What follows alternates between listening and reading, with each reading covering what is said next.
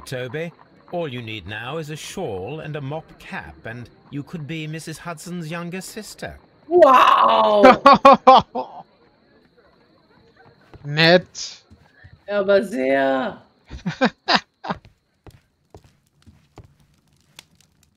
Nach dem Armreif suchen. Ein antiker Armreif. Jetzt mit klassischen Wetterköpfen. Ja, Kunst und Architektur könnte schon gut sein. Das alte Relier natürlich.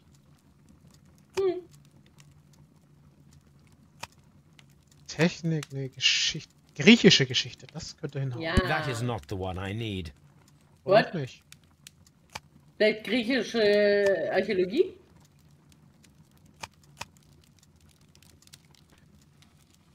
Ich habe keine gesehen, ich meinte nur das mit der Nation.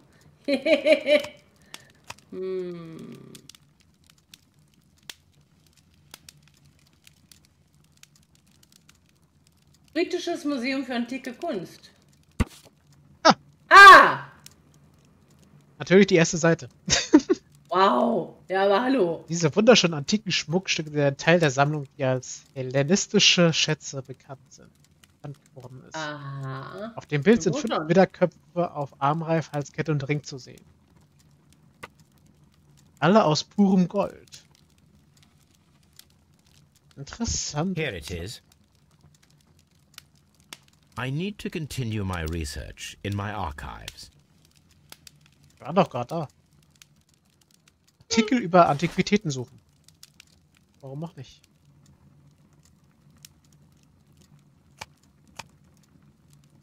Ja, Wellington-Einbruch. Hellenistische Schätze gestohlen.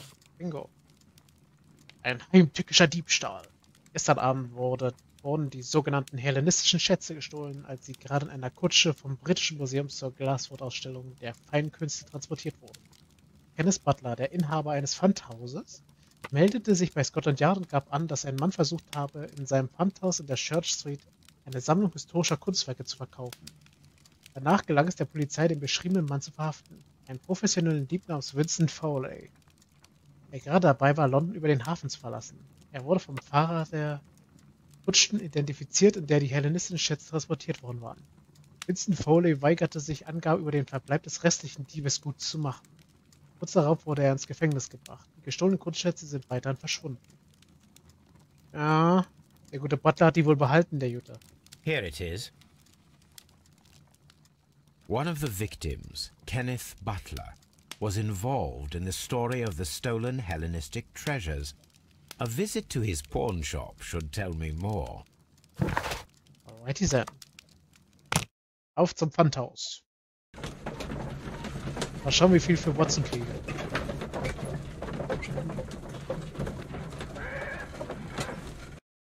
Nur Spaß, ich würde Watson nie hergeben.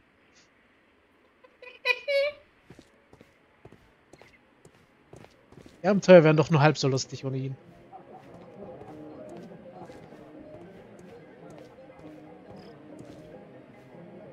Ballards Pint. Das ist eindeutig eine Kneipe. Ach, das steht's ja. Butlers Pawn Shop.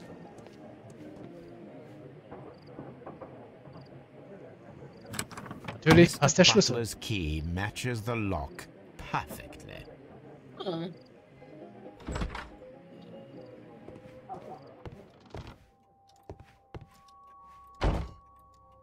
Schauen wir uns doch mal um. Crampons and a sharp ice axe would only be brought here by a mountaineer. Aha. Wenn wir jetzt noch Blitzpulver finden, haben wir eine ungefähre Vorstellung, wie der Typ verschwunden ist. Ja?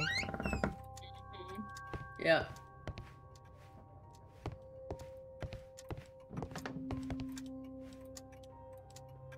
Aha. A flare pistol. Perhaps it was pawned by a destitute sailor. Das ist keiner, den wir kennen.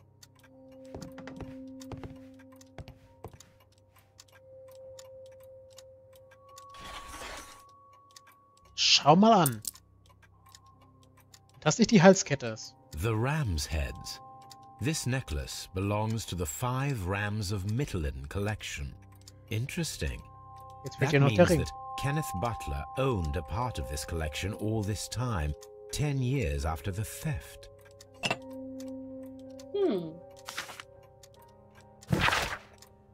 Hallo Kenneth, du hattest mir mal von den 3 goldenen Schmuckstücken mit Widderköpfen erzählt aus dem alten Griechenland. Du hast die doch noch, oder? Denn dann gibt's eine tolle Neuigkeit für dich. Ich habe da einen Typen an der Leine, der den ganzen Schmuck unbedingt haben will. Er ist bereit dafür, ein kleines Vermögen hinzublättern. Ich kann ein Treffen zwischen dir und diesem wandelnden Geldbeutel arrangieren, aber ich verlange Provision. Ich werde Sonntagabend an der Ecke Great Alley Street und Halfman Street auf dich warten, vor dem Feuerwerk. Ryan Vacotti. Aha. Lass mich raten, der Käufer hat sich gedacht, er macht ein Schnäppchen und nimmt sie einfach so mit. It Yep. looks as though Mr. Butler kept a careful record of his operations.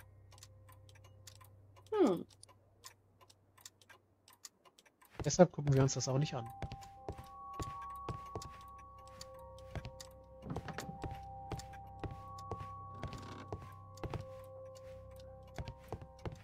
Na gut.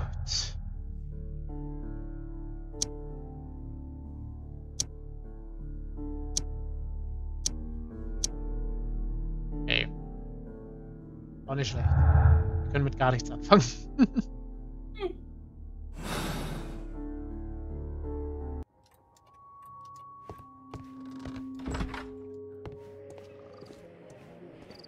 Guten Tag, der Herr.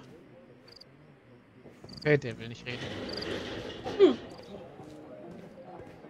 Können wir vielleicht in die Kneipe? Hey, ich hab Durst.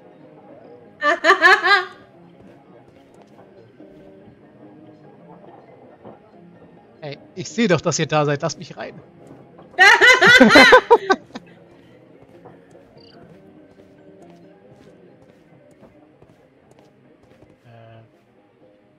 Watson, trauen Sie sich nicht hierher? Also, was ist das?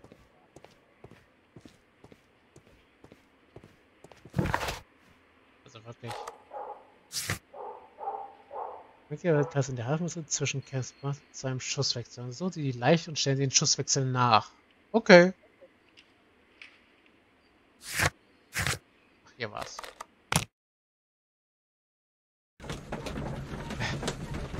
Watson hat mir den Scherz mit dem Funshop wohl doch übler genommen, als ich dachte.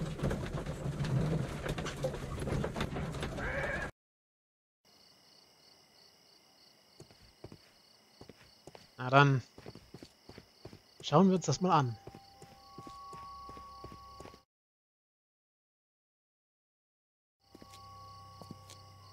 What's up with you, lad?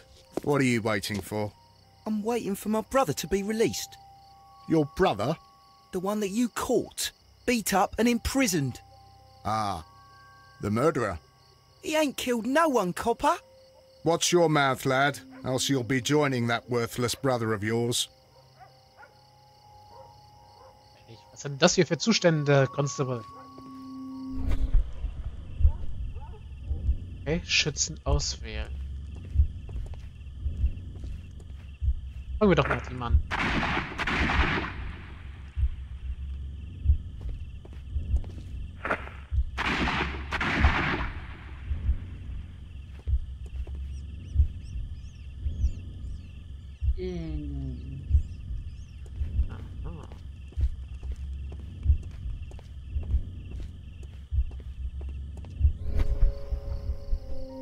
I am unable to see any higher. I need to find something to lift my lamp. Natürlich.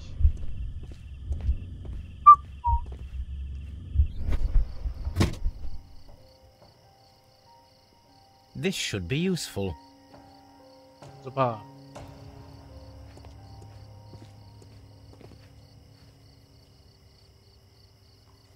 Dann gucken wir doch mal. Aha. This is most definitely a bullet hole. The brick cracks are fresh. Watson, there was a third shot fired in this street.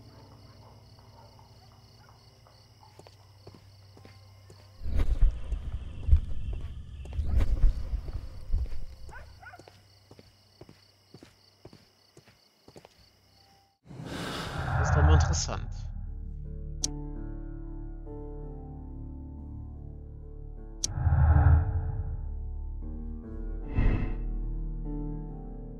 Dennis Butler und Brian McCoy sind beim Schusswechsel ums Leben gekommen.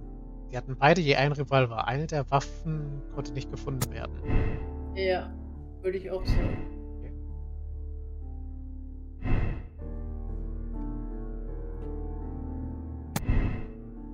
Das haut hin.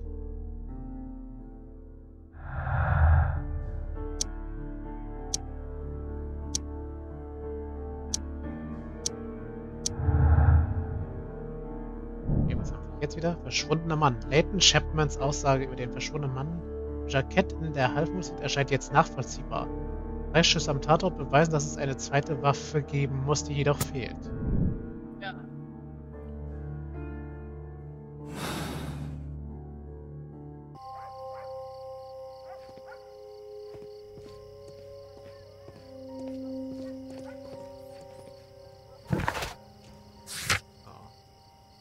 Reden Sie mit Constable Marrow. Na dann.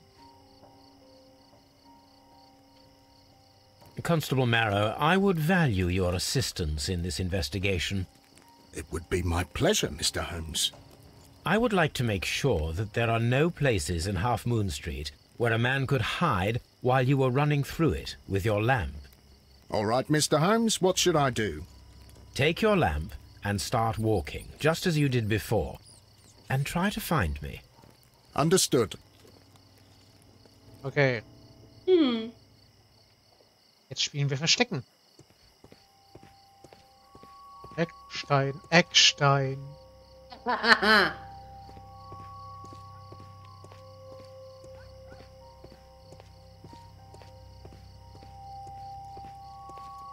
Okay.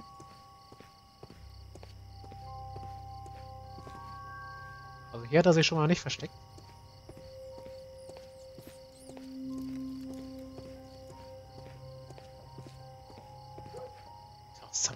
Ah, da ist er. I can see you very well, Mr. Holmes. All right, Constable. Let's try again. I'll find another place to hide. Ich würde sagen, das war schon ein gutes Versteck. Wir mussten ziemlich nah rangehen, um ihn zu sehen. Yep. Und wenn er darauf nicht achtet... Here you are, Mr. Holmes. All right, Constable. Let's try again. I'll find another place to hide. Ah, das vorhin war besser.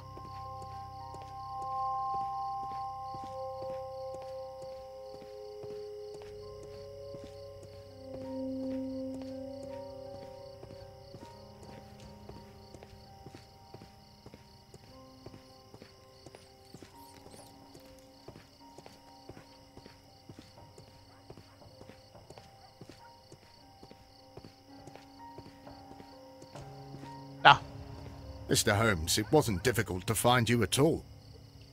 Ja. It is obvious now.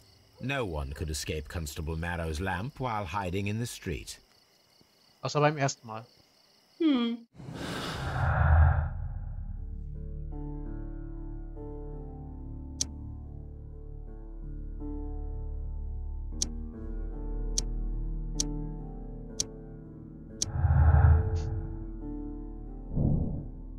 Hoch die Wand. Wenn sich zur Tatzeit eine weitere Person am Tatort befand, konnte sie weder nach vorne noch hinten in der Straße fliehen, sondern nur nach oben.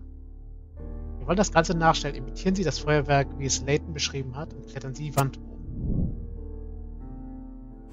Okay, wir sollen also einen auf Spider-Man machen. Gut, das sollte nicht so schwer werden.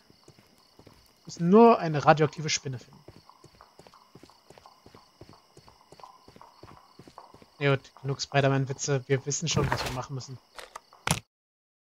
Im Pfandhaus haben wir alles gefunden.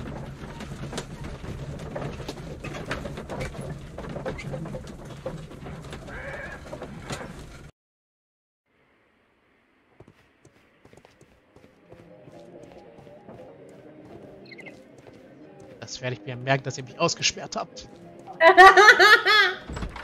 Ja, die feiern hier und ich muss draußen in der Kälte warten.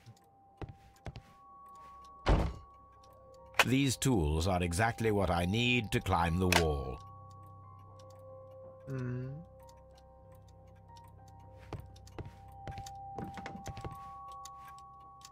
Jetzt noch die Leuchtpistole. This is exactly what we need in order to imitate the flash of the fireworks. Ja, ich bin mir sicher, Butler wird nichts dagegen haben, dass wir es uns holen.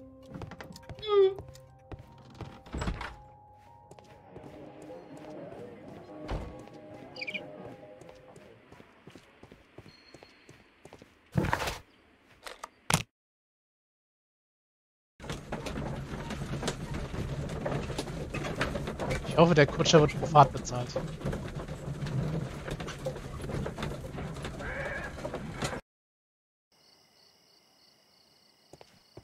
Gut.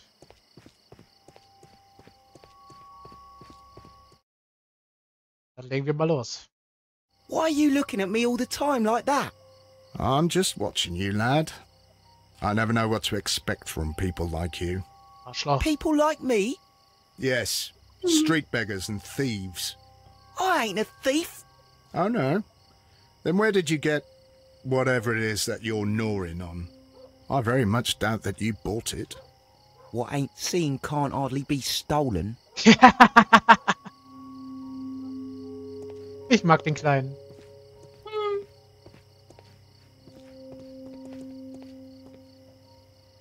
Wenn man nicht erwischt wird, ist es nicht Constable gestohlen. Marrow, Watson, I would like to perform another kind of reenactment with your help.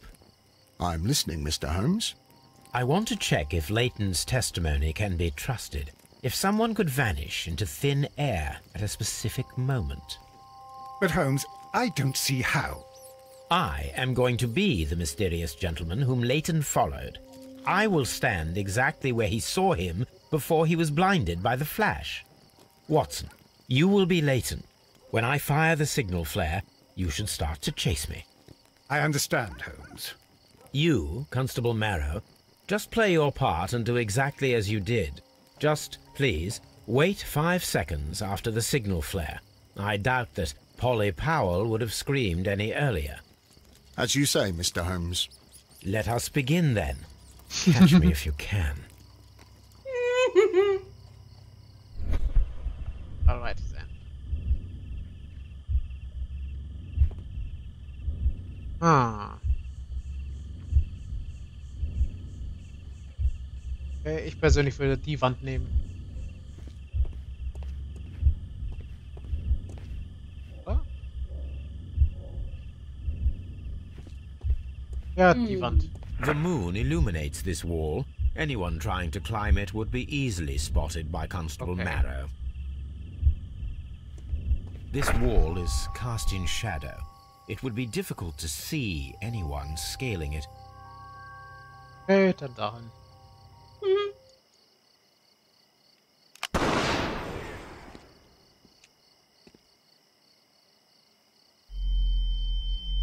Oh, Wow. it's magic. Pff,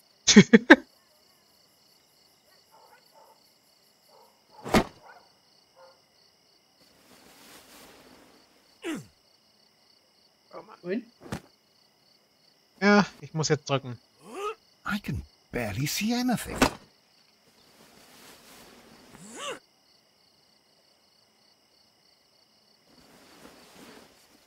Holmes? Are you there?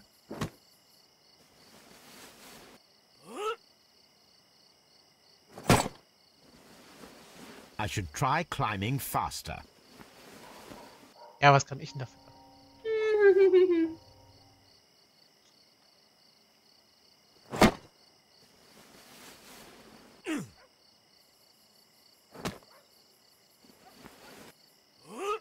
Dann versuchen wir es doch mal. I can barely see anything.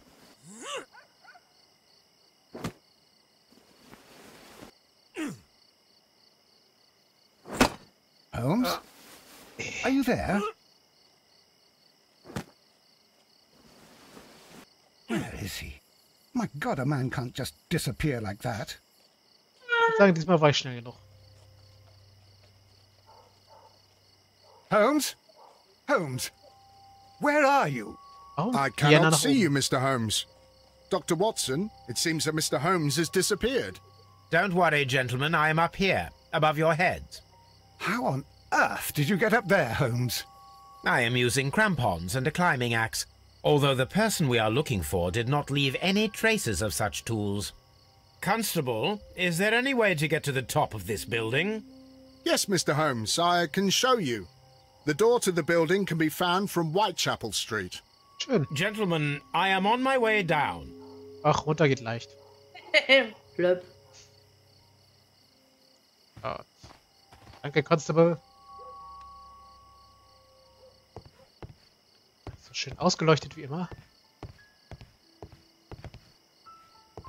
Aha, Glasscherben. These shards of glass